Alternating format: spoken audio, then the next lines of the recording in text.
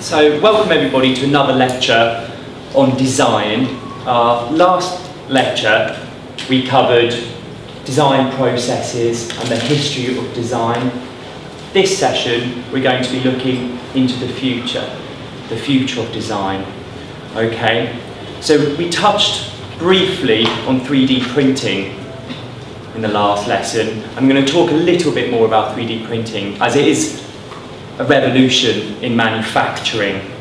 So 3D printing is an additive technology, an additive manufacturing process. So it's building things by making layers, building up, making layers and layers and layers and layers and layers.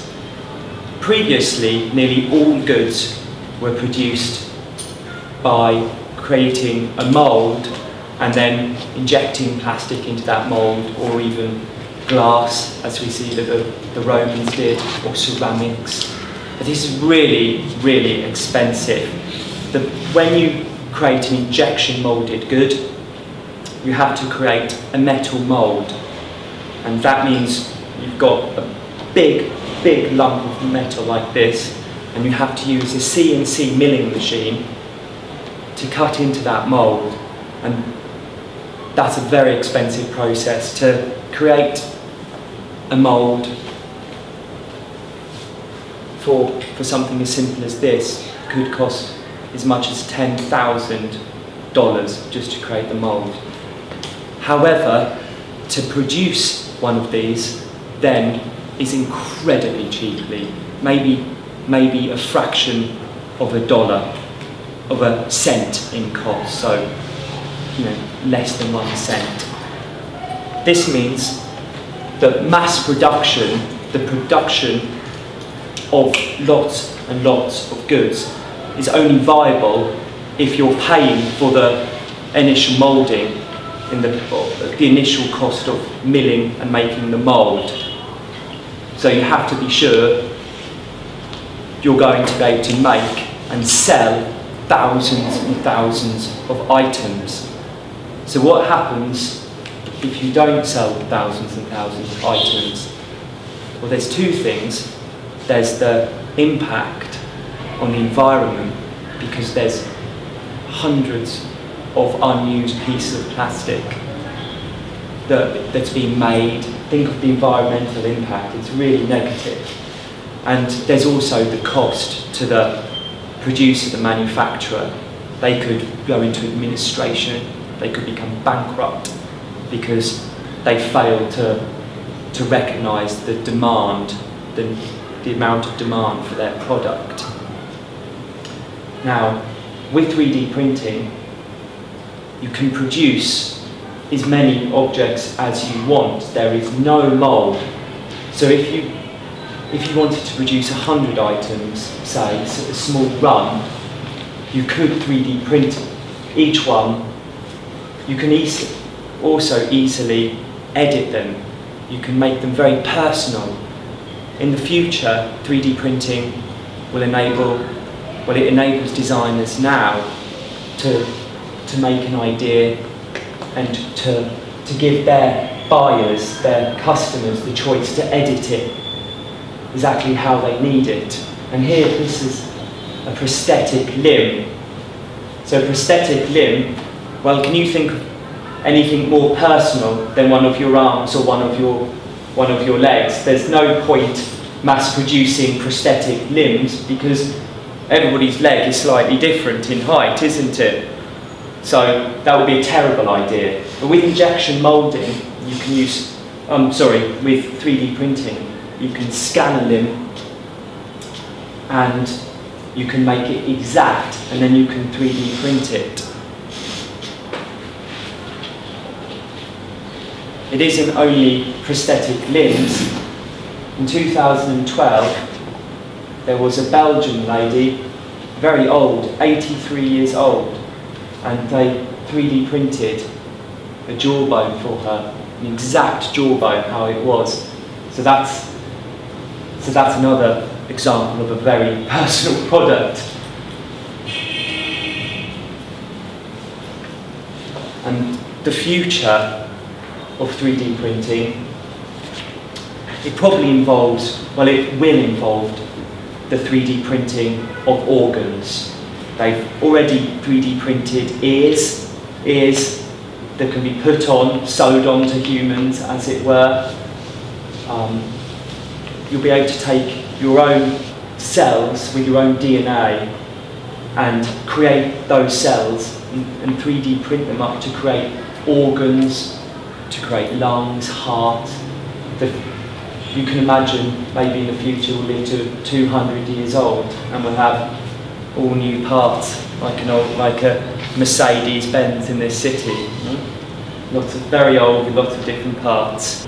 My colleague, he called a 3D printer an infinity machine, in that the possibilities are endless. It's an infinity factory. Now, can you remember the Industrial Revolution that I spoke about yesterday? Yes. A horrible time to be working in those factories. There's another image of a grim factory in England, no doubt Manchester or Birmingham. But modern factories, they utilise incredibly complex machinery, incredibly complex robots. Now, do you know where, within manufacturing, where robots were first used?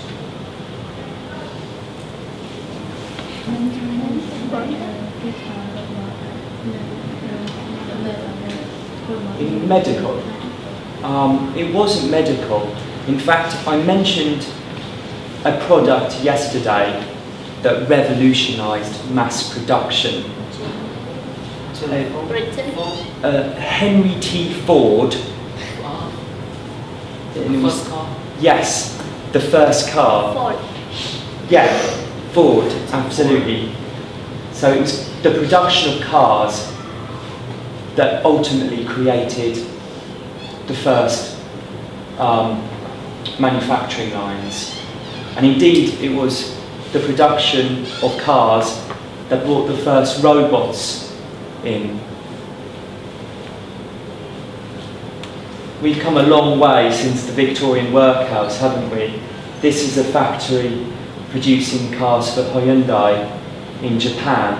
And in fact, 2 decades ago, 20 years ago, robots in manufacturing, 90% of robots in manufacturing were in car factories, car making factories. Now it's 50%. Now robots are used in factories, all different processes. Making robots is very skilled and takes a lot of knowledge, a lot of mathematics. In fact, a robot has 3 parts. Its brain, its brawn, and its bones. So its brain is its processor, and obviously as technology has developed, processors have become extremely powerful and extremely small. If you have an iPhone or a modern smartphone, it has an incredibly powerful processor. A processor that would have been unfathomable 20 years ago, putting it into a device that small. So that's its brain. It has its bones, which is essentially the skeleton, the mechanics, the way it works. Obviously, a human being, a Homo sapien like we all are, we have incredibly complex skeletons. The mechanics is beyond modern computers, beyond modern machines for the moment. But that's the skeleton. So this would be the skeleton of this machine now. And it has its brawn. So its brawn, this is using hydraulics.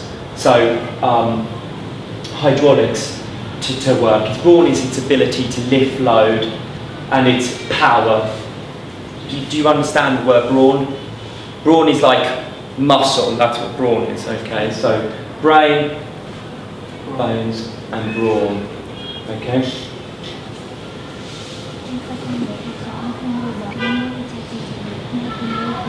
So, if the first robots were developed and utilised to be involved in car manufacturing, now robots are used all over the world for lots of very, very different reasons. They've become very mobile.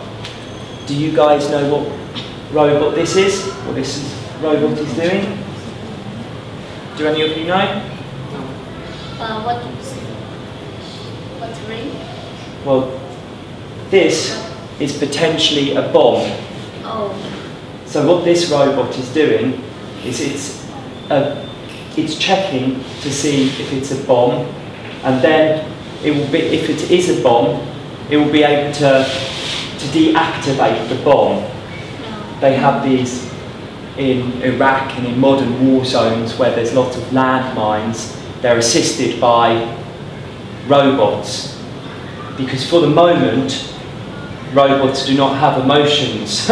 So people, whereas humans are sentient, we live and we think, so it's a lot better that a machine gets blown up than a person trying to detonate it, of course. So this is a really good use for robots. They're not just confined to land now though, robots. There's incredibly sophisticated robots that are underwater. This is a submarine and it's checking a wreck.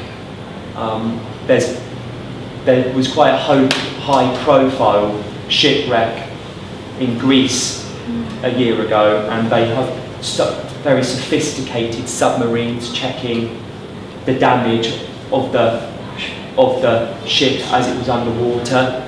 And of course robots aren't now just confined to this Earth. The most sophisticated robots in all the world are to be found on another planet.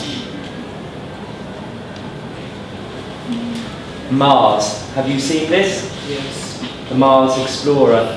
So we obviously now, as a species, managed to put a robot on Mars.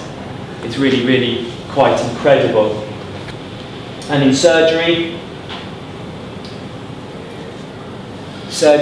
robots are being used as assistants for surgeons. So more and more complex surgery is being conducted using robots on humans. So can you see how if you can print an organ, a heart, and you can put it in human, and you can use very sophisticated robots to do surgery on you.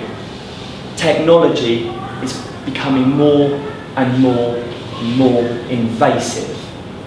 What I mean by invasive is it's coming into the human domain. It's affecting our every single interaction with the world, technology.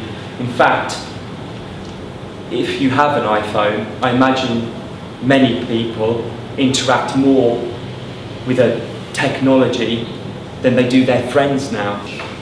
And indeed, technology is actually becoming people's friends. Have you seen this before? Yeah. This is a robot dog produced by Sony. It's 2 years old, and already in Japan it's becoming lots of people's best friend. And Sony is a very sophisticated, developed society with regards to technology and manufacturing. So, in fact, as I said earlier, perhaps 50% of robots in the entire world, and there's now 1 million robots to actually be found in Japan. So a huge amount. they're not only creating pets now though. Honda has produced the first robot that can actually kick a football. What has been the greatest struggle in development of humanoid robots, so robots that have human characteristics, is its balance. We have phenomenal balance. I can jump here on one leg, I can also catch a ball if it was thrown at me, so my vision and my sensory, it's in your brain, you call it a cerebellum. That's the bit that enables you to keep balance and move around and stay on your feet, as it were. And indeed, it's the balancing of a robot that has been the hardest thing by a long way. As a species, we've now managed to create robots that can walk. We're soon going to be able to artificially make replacement organs. Machines are doing surgery on us. We've now got technology with, like our iWatch or even your phone with GPS, so it can track all your movements. Everything that you do in your day is being tracked by Google or Apple. Where are the limitations? What is the future? Facebook uses facial recognition software, so you don't even need a friend to tag you now to know it's you. There's facial recognition software. So how will this affect your day-to-day interactions as you grow up? Do you know what this is? Google Glass. Yes. Google Glass. Yes. So even the most human interaction, a smile or a wink at somebody you fancy, that could well be changed with Google Glass. It can take pictures, it can record information. Hell, maybe you won't even have to use your brain anymore, because this will be doing everything for you, all of your interactions. And do you know what this person has here? And there's now 10,000 people in the world who have microchips implanted in them. So in factories, in Germany, employees, and in banks even, you cannot get into the bank with a safe anymore. Well, there's a safe, but to open it, you need to have a chip in your hand. So it's crazy, but this is the way life is going. Technology is taking over everything, and it's going to change our interactions completely. Do you know what perhaps is responsible for development of technology, and the way, rather than the development, the direction of that development? Film. Film has played a huge part in the way that the future is now. This is obviously Terminator. Have we all seen Terminator? Yeah? So here's a robot with a metal interior skeleton and human flesh on top of him. And certainly this is how most people imagine robots, is it not? Is that when you think of a robot in 10 years that you would perhaps see walking around, people envisage them as being in a human form. And that's essentially as a result of films. It's in our consciousness that we think of things in certain ways, because we can associate with a film because we've already seen it and we can already thought about it. Okay, there's there's been two films, well, really one film in particular, a film from 1983 that has informed probably the future of design, or design futures, which is the term in the design world, and it's Blade Runner. Have any of you seen Blade Runner? Well, if you have not, I would watch it. It's one of my favourite films. It has a very young Harrison Ford in it. But it's set in the future, and it's a very bleak, very horrible future, and people who are rich no longer live on Earth.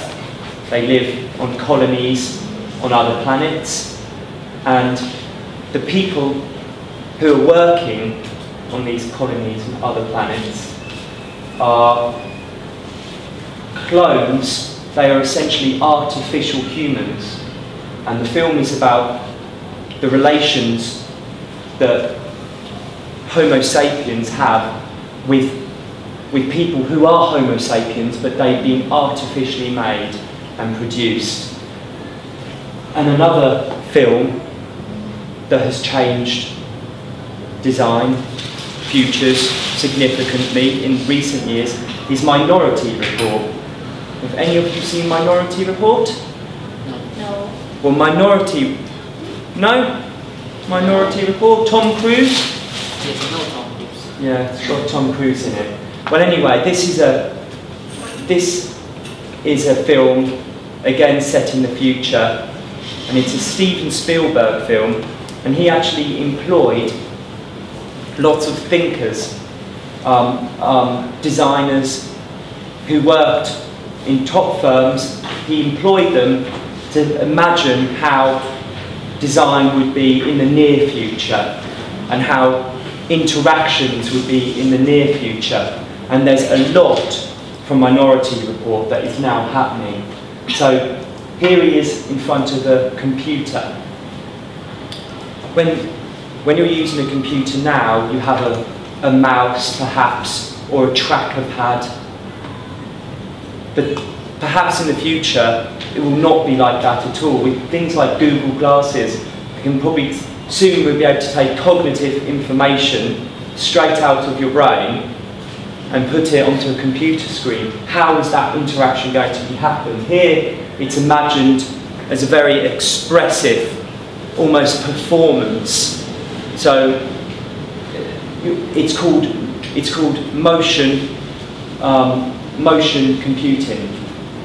And in fact, the company that was employed to think this new way of interacting with computers, he founded a company called Lead Motion, and they are developing all of the things out of this film for real now, and they're not far away. Already, this is one of their products. So without touching a pad, it uses imaging software to capture all of your fingertips. So you'll no longer have to actually touch keys. You can just do this. You can type perhaps in space. Maybe you can think of a word. Maybe no longer in 10 years you'll ever have to type again. Maybe a device will understand what your thoughts are and type for you. What are the obvious dangers of this, though, is that machines are encroaching. When does someone stop being human and becoming machine? Is that possible? If you have a machine heart, a machine brain, you're a machine man. This is quite possible. Another big technology that's in Minority Report, it's iris sensing technology.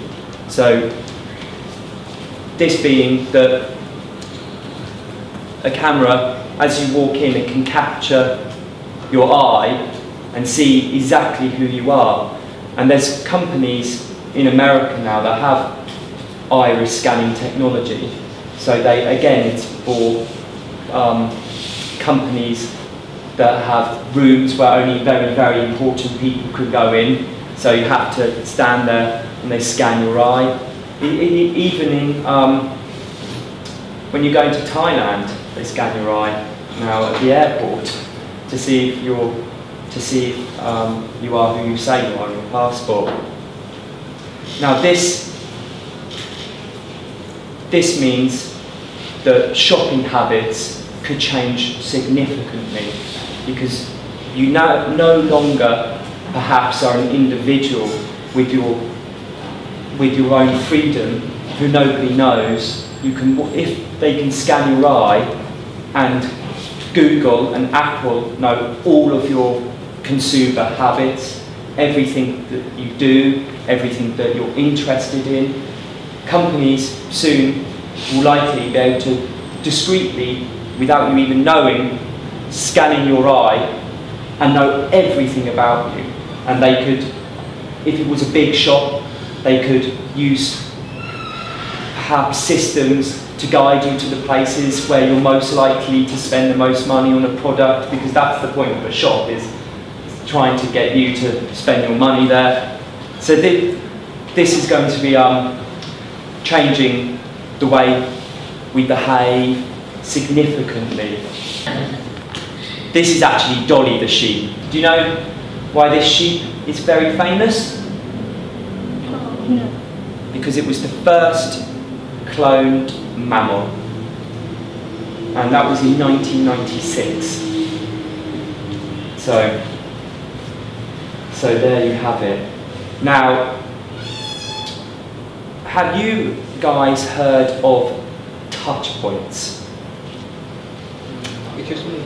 Touch points. Voice. So, a touch point is a point during a journey in which you as an individual, as a consumer or a customer, come into contact with a service, a brand, or a product. Okay? So when you think about designing a product or an experience, what you have to do is you have to understand the whole journey of that consumer. Okay? So a bank would spend a lot of money on understanding and mapping every touch point of a customer. Do any of you go to the bank? Yeah. Yeah? Yeah. Do you have a cash machine? Yeah. Yeah? So think of all of the times when you have a cash machine card that you interact with that brand. You perhaps walk into a bank. How does the door open? Do you have to manually open it? Automatically. Yeah, it just opens for you. Yeah. So that's probably your first interaction when you walk into a bank. For your bank, the door opens for you. That makes you feel great, doesn't it? Yeah. You don't have to open the door, and that's been designed to make you feel comfortable.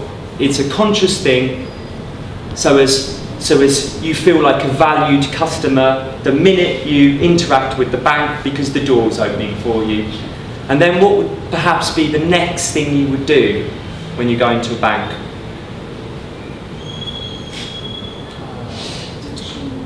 Get in the line. Yeah? Would you go and queue in the line? Is there normally somebody there to welcome you? Yeah, there's normally someone there to welcome you. So that's another touch point, is you've walked in and then somebody's welcoming you. So that's another place in which in this case, service provider, a bank, and that's a service provider, can develop their brand and the strength of their loyalty customers by just giving a warm welcome. Okay?